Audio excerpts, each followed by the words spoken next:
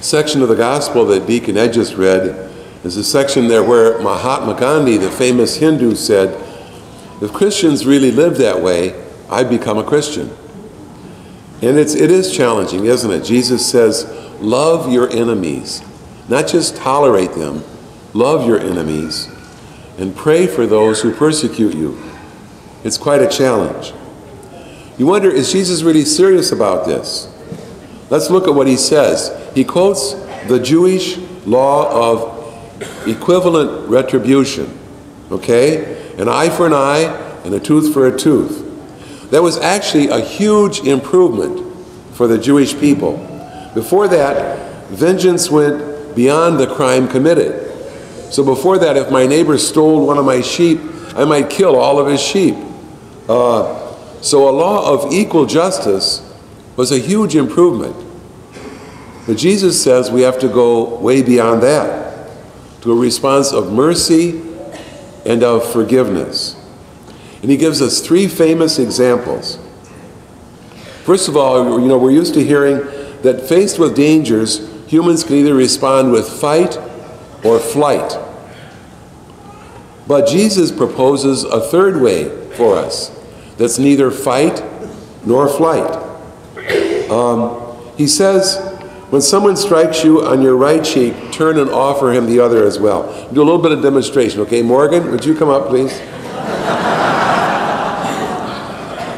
I owe her so big time after this, so big time. I'm sure this is her last day of being an altar server.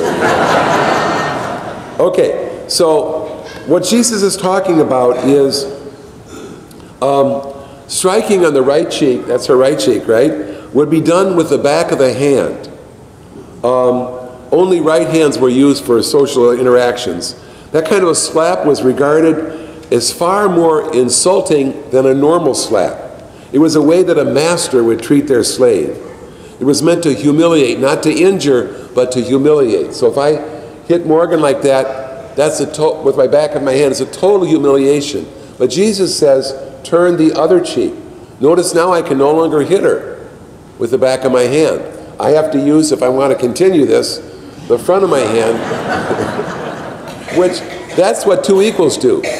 Two equals hit each other with the face of their hand like that. So Jesus is taking it away from the relationship of a slave to a master and putting it in the relationship of two equals, okay? Morgan, I can never pay you back. Thank you so much. Thanks, sir. She did a great job, didn't she? Huh? Absolutely.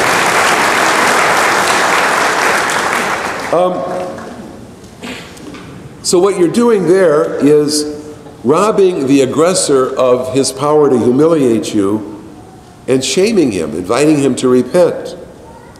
Suing over your tunic, okay? Jewish men wore two garments, an inner garment called the tunic, and then the outer garment was heavier, called the cloak. One could not be sued for his cloak because that was your blanket at night to keep you warm if you were poor, so you couldn't take anybody's cloak. So when Jesus says, by the way, remember on the cross, they stripped Jesus, took all of his clothes, and his tunic, his inner garment, remember the soldiers cast lots for it because it was seamless. There was no seams. I don't know if a Blessed Mother made it, whoever made it was amazing. So it was valuable, they cast lots for it. So if someone takes your tunic and your cloak, then you would be naked. And someone responsible for a person's nakedness would be gravely humiliated. So to give them both your coat and your tunic would be a powerful message to them of their avarice and of their greed. In other words, it'd be an invitation to repent, like, wow, this is way too much. I'm over the edge here. I got to back off. Be an invitation to repent. Finally, going the extra mile. A Roman soldier had the right to force someone to carry his equipment for up to 1 mile and no more. Going a second mile puts that Roman soldier in a difficult position. He could be severely punished by his superiors for abusing his authority. By going the second mile, you're making the Roman treat you as an equal. You're saying, this is not forced obedience, this is my gift to you. Treating him as an equal. Actually, all three of these do that. But Jesus is calling his listeners to break that cycle of violence to a new cycle of generosity and love, even of one's enemies, which will actually invite one's enemies to stop being one's enemies. And of course, as in all things, Jesus doesn't just talk about this, he does it. We call it the cross, right? He does what he's talking about. His cross, notice, is a response to evil that's neither fight nor flight. Remember what Jesus said to Pilate? If I wanted, I could have legions of angels come and protect me. He chose not to fight, chose not to flee. Remember, his apostles said, don't go to Jerusalem, they hate you there. But he set his face to Jerusalem. Well, Jesus chose neither fight nor flight. So his response is a refusal to resist evil. It's a response of sacrificing love. On the cross, he does what he tells us to do, right? Remember how he said, pray for your persecutors? What's he say on the cross? Forgive them, Father. They do not know what they're doing. He prays for his persecutors. On the cross, he stops that cycle of sin and violence, and he washes it away in his blood, and he redeems our world forever.